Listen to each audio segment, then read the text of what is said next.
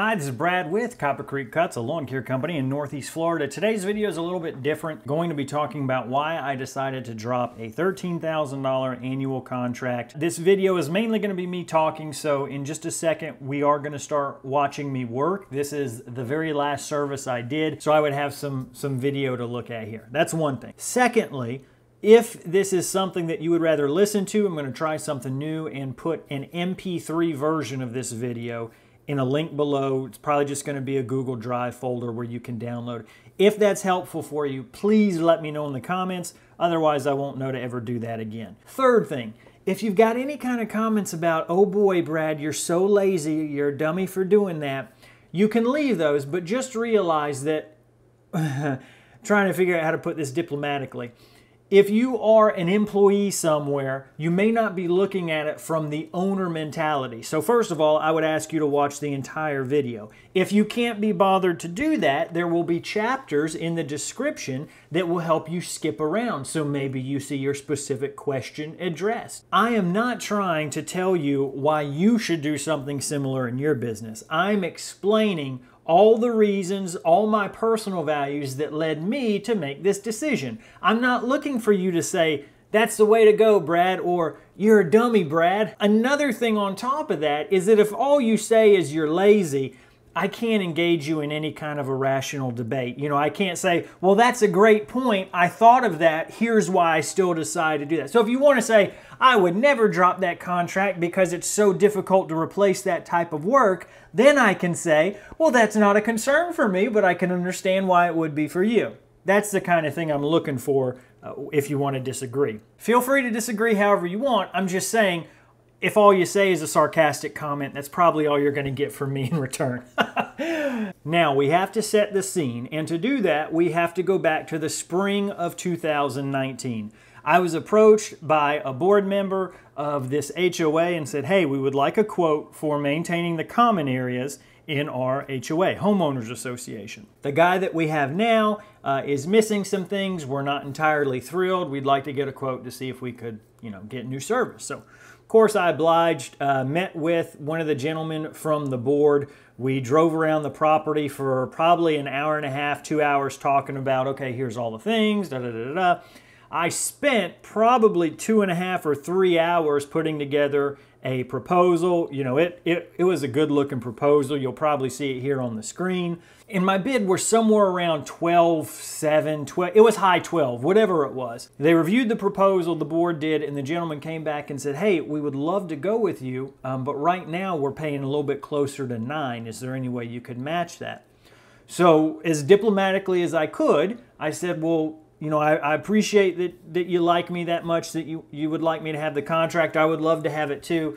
Unfortunately, I'm in a situation where the price is what the price is. Another thing to consider is that if you aren't happy with the service that you have now, and if the service you have now is missing things, it doesn't really make sense that you'd pay the same amount for better service. And he said, okay, we'll keep you in mind if anything changes. Thanks so much. I believe I was approached March, April, and then in June, July, they reached back out and said, okay, we're ready to go ahead with you with the higher bid amount. And I said, excellent. So then they gave their current guy 30 days notice, and I believe I started August or September of 2019. The contract expired September or August of 2020, just recently. I learned, there were 3 folks who were serving on the board, and I learned each of their personalities over that year, how to answer their questions, how to handle them. There was another individual who sometimes, I won't say we butted heads, but so for instance, I remember sometime in August of, it must have been August 2020, I sent some kind of video. If I still have it from the chat, I'll go ahead and put it up here. But it was basically me saying, hey guys, I know I'm supposed to service the property today, but it's been several days since the rain. Your property holds a ton of water. If I put the mower on this, I'm gonna ruin it. If I have it, I'll play it now.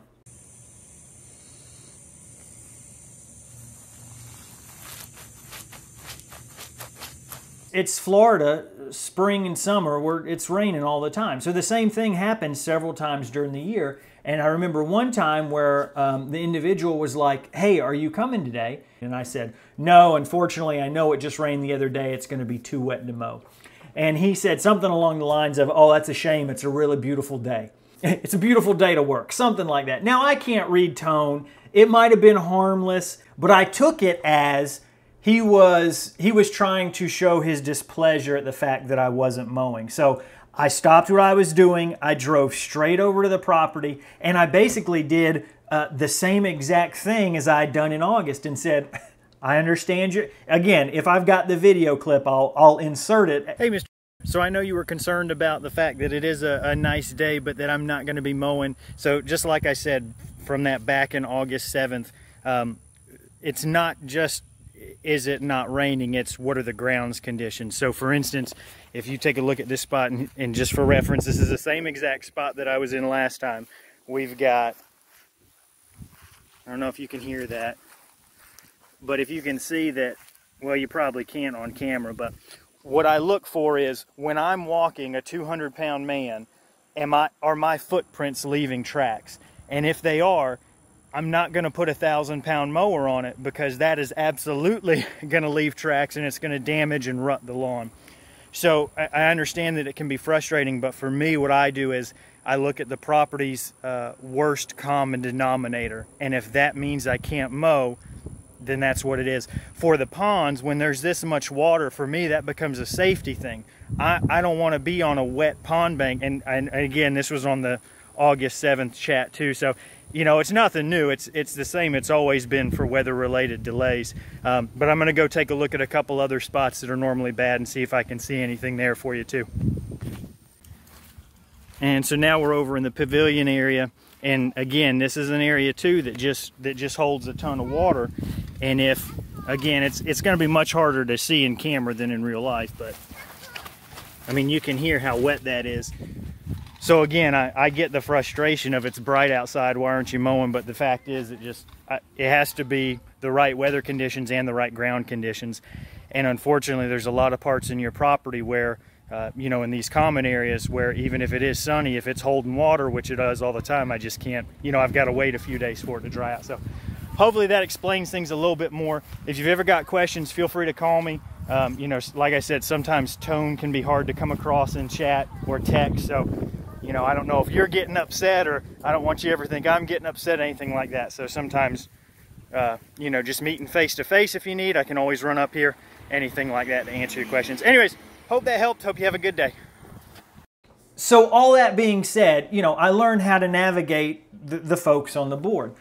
When my contract rolled around for renewal, that board, the entire board, was shifting out and a new one was shifting in. I submitted in my renewal contract a 3% increase. That triggered the need to reshop everything, and that coupled with the fact that in a month that board was going to be gone, they said, we're just going to go month to month, the new board will handle it. That's fine, makes sense.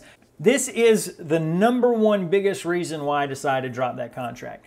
That gentleman from the first board who initially sought me out, the reason he wanted to pay more money for better quality is because he experienced lesser quality that comes from a cheaper bid or a cheaper product, if we can say that. With him now gone, this new board, they may have never gone through the things he's done. They may have never gone a cheap route and said, oh man, we can't go the cheap route. This new board comes in, they might want to shake things up. One of the main ways to do that is to save money on the lawn care guy, which is, you know, the HOA's biggest expense. The main reason I got picked was because this guy pushed, no, we need better quality over price. We've seen what poor quality and low price does. It's not okay. That force, that influence is now gone. You've got a new board. Here is the second bigger issue. When you bid a commercial account, you bid the entire year, that scope of work, and then you chop that yearly amount into 12 equal payments. March, April, May, June, July, August, September, at least where I am, 7 months out of the year, I am busting my butt. In just a little bit over half of the year, I'm doing 80% of the work. Now what that means is I am not hitting my hourly revenue goals during those 7 months. 4 days out of the month, I'm at that property. I'm slaving in the 80, 90, 100 degree weather. There's 9/10 of a mile of edging. There's tons of string trimming. There's trimming around ponds. There's mowing on heavy slopes around ponds. There's getting stuck. There's a lot of stuff that goes into it. On the flip side, during the 4 or 5 months of steady winter here, that I am way exceeding my hourly revenue goals, right? Because there's only a once a month visit in the contract because nothing's growing. I go there, I pick up trash. If there's any sticks, I pick them up. Maybe it needs to be mowed here and there because there's some weeds popping up. Change out all the trash bags, and that's it. During those months, I'm there for like 2 hours a month. That is great money. So during the spring and summer, I'm not making great money. During the winter, I'm making amazing money. It all balances out because I have an annual contract. The issue here is that if my contract ended in September, what I was afraid of is that then March, April, May, June, July, maybe the board would have just kept me on. They wouldn't have, gotten the quote until after several months of that summer work. And if I didn't have that full winter to make up for it, over the course of the year, I would have lost money, right? I wouldn't have done what I needed to because of that. I had a choice of either getting out while the getting was good, knowing that my number 1 fan was not there anymore, knowing most likely it's a new board, they're going to want to cut costs, knowing that October, November, December, January, February, I made the best money I could because there was only monthly visits. Now we're heading into the spring and summer. Do I want to stick around month to month and risk messing up my revenue over the course of time that I'm working here because I don't have that annual contract? I decided this in February. I gave them 30 days notice. I said, look, end of March, unfortunately, I'm not going to be able to continue service anymore. I'm happy with that decision. A couple of Brad-specific reasons that I did that. My family purchased a camper in November of 2020. Once a month, we take it out for a weekend as a family, and we'll do a Friday, Saturday, Sunday, and we really enjoy that. What I realized was, oh man, I'm never going to be able to do this during the spring and summer because Fridays are my busy commercial day. Take those 2 things I already talked about, add in this third thing that at least once a month, I would love to not have any Fridays full so that I can go camping with my family and we can spend that family time together. And that was another big incentive for me to go ahead and unload this. Here is this is a very Brad specific thing. What I have found, and none of this is to brag or gloat or talk about what a good position I'm in. I have stumbled into a very good thing with this YouTube channel where I can go and do one job.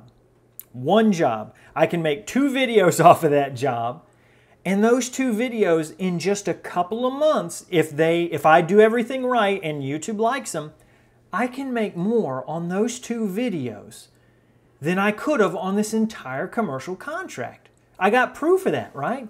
That $30 mow that I did last year for this same HOA, it was an abandoned house, bank-owned property. Those videos together, I don't know what the exact number is. The last time I checked, it was over 11,000. And this one is the most Brad-specific thing of all. But heading into this next year, would I rather give up all of my Fridays for this commercial contract that I don't know if I'm going to get, that I don't know if the folks even want me anymore, to make 13 grand? Or am I going to get out on the tail end of all those winter months of work, free up all of my Fridays where I can go out and at my leisure, I can pick jobs as I want. I can go up to somebody's house and say, hey, your pressure washing needs to be done. Your driveway looks filthy. I'd love to do it for free if you let me film it. So this is the situation that now I'm in because YouTube is taken off. It's provided a way for me to do less work and make more money. Anytime I've ever said anything about working less or doing something a more efficient way, I have people come out of the woodwork and say that, oh, I'm just lazy. I remember one time I showed some kind of a hedge trimming harness that took all the weight off of your shoulders and put it on your body. People were like, oh, you're so lazy for wanting to do that. Just do it like a man. Like, what? Are you out of your mind? Why would I not want to work less, abuse my body less? I want to last as long as I can on this earth, and lawn care will grind your body down to a nub. That is the long version of how I found myself in February saying, hey, I got to give you 30 days notice. This just doesn't make sense for me anymore. All that being said, a few of those reasons might be worth you considering for your business, either to say, I could see how that would work, or no, that wouldn't work. The last couple ones, those are entirely specific to me that are based on my values, my principles. They've got nothing to do with you, so I don't expect you to line up with them. Now we're going to get into the section. I'm going to take a drink break, but now we're going to get into the section where we're going to cover what I think people are going to say, oh, you should haves. So if somebody just writes me off and says, oh, you're so lazy, you just don't want to work.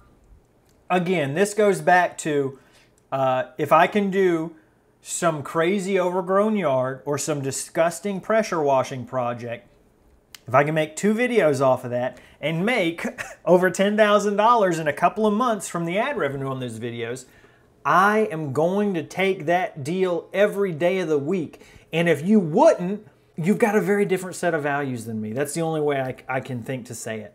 I honestly feel like a lot of those types of comments come from employees who they don't have that luxury, right? So if the boss says, hey, go string trim 9/10 of a mile, go edge around that pond for 6 hours, they can't say no. And to see me say, I'm not going to do that because I don't want to, they take it as lazy. The other big group is homeowners. So homeowners watch these videos and they say, oh, that guy, he's lazy. He doesn't want the business. I don't want to hire him. You know, that kind of thing, which I can kind of get. But it all boils down to having an employee mindset versus an employer or business owner mindset. The other component that comes into play that a lot of people don't think about is the YouTube thing. So I'm hoping that by opening up a little bit with those numbers, you can kind of see how it makes more sense for me to focus my energies on this YouTube thing while I can, rather than keep a commercial account. Another thing I think people will say is, oh, you should hire employees. That's not really the answer. So first of all, I've said it before, I'm mainly a stay-at-home dad. I mow lawns a few days a week. I would not have enough work to keep employees busy. It doesn't make sense for me to go get employees for 1 day a week work. That's one thing. Employees don't make sense. There's not enough work. 2, to legally hire someone, the costs that I would incur, the headaches of payroll, of dealing with employees, of finding with someone, of managing them, no, it's not worth it for just this thing. Even if it was, I'll refer you back to everything I said. It still doesn't make sense for me, even with the employees, to keep this contract. It doesn't. I have to interrupt myself because you're about to see me almost stick my mower in the pond. I have done this every single calendar year. 2019, 2020, I stuck mowers in the pond. I was able to get them out. I almost do it here.